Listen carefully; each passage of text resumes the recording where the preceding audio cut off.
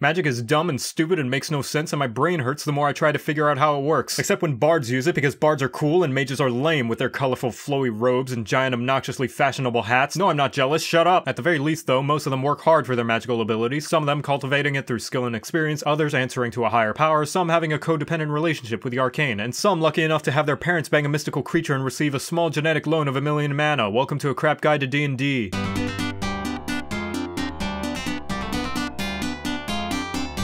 Get your stupid hats ready, it's time for the casters, where your weapons suck, your armors suck, and your martial skills are closer to that of the average D&D player. Instead, you'll be relying on the mystical, magnificent mass of magics. Except in this case, not really relying on, and more like bullying it into doing what you want. Sorcerers are those who disrespect the rules of magic and can easily manipulate it like it's some young adult who's desperate for food that isn't microwaved or takeout. Maybe that's why your hit die is the one used for Monopoly games. That's right, a pathetic D6, which likely means the DM won't have to do much to make you piss your pants in fear. The Cirque du Soleil's metamagic feature means you can enhance the spells you cast by paying off the essence of arcane with the inheritance money you got from your magical parents, and allows you to influence your spells to take on a variety of effects to your liking. Its effects include, but are not limited to, biased AoEs, angry AoEs, spells that gotta go fast, say "Nuh-uh, I totally got you, I hit your shirt, clothing counts," get an extended spell warranty, double penetration, or even cast with the sound of your armpit farts if you don't feel like talking that day.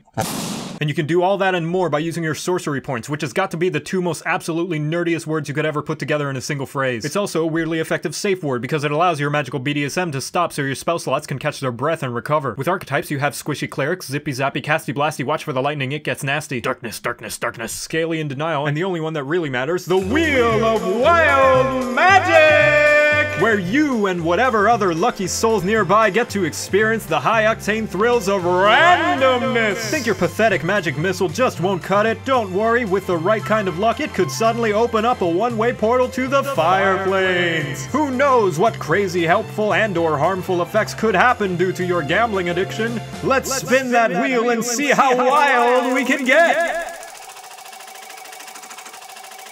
I may have spun it a little bit too hard because of my stonkingly huge muscles, so we'll just let that go for a while. Now the main difference between the three arcane casters is how they get their magic. While wizards take years studying for the ACT and warlocks keep having to pay interest to their demon lord shareholders, sorcerers' magic comes from the fact that they were born inherently talented instead of needing to do any actual work. That's why your casting ability is charisma, because we totally need more of those, and just because you can cast spells doesn't necessarily mean you're smart. But who cares what's smart when you can cast big spells with big effects so your big numbers can turn the big baddies into big piles of giblety experience points. Insert fireball joke. And now you know how to play Sorcerer, you're welcome.